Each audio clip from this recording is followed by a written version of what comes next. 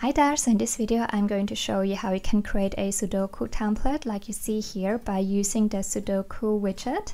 And you can find this widget under the widget panel and then go to special, and here you will find the widget. So let me quickly open up a new planner. So here I have a new template, and if you want to create a Sudoku like I have here, what you will have to do is go to layout and then first select a layout or create a layout that has 6 boxes in total.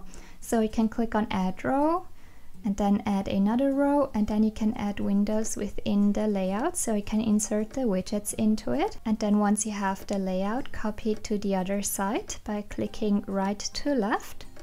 And now you can click on one of the windows and then, like mentioned before, go to widget and click on special. The Sudoku widget will show up.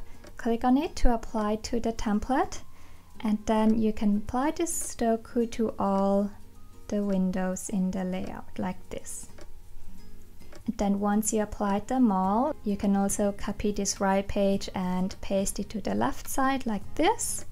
And now what you will have to do is individually click on each Sudoku and randomize or get a new Sudoku for each box like this.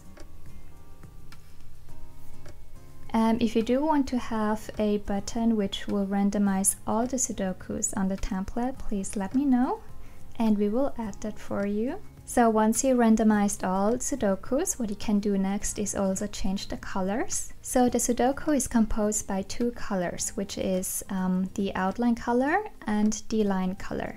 Now if you change the outline color, you change the colors of the Sudoku outline or of the main 9 boxes. And if you change the line colors, you change the line colors within the Sudoku. So what I recommend you is maybe select a more neutral color. You can, for example, select a darker gray or black for the outline, and then maybe for the line color a lighter gray like this. And this is how it should look like. And then to change the text or the font, go to text menu, open H2, and here you can select a new font.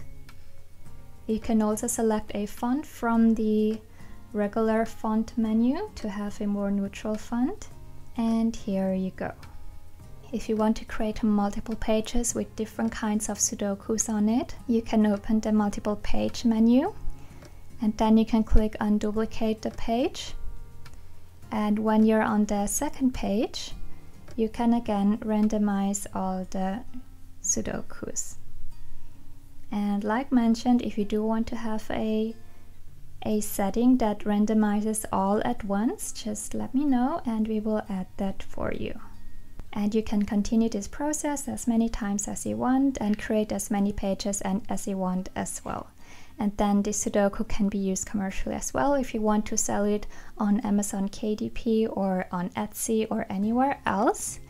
And if you have any questions, feel free to always message me anytime, and I will try to respond to your questions as quickly as I can. Thank you, bye!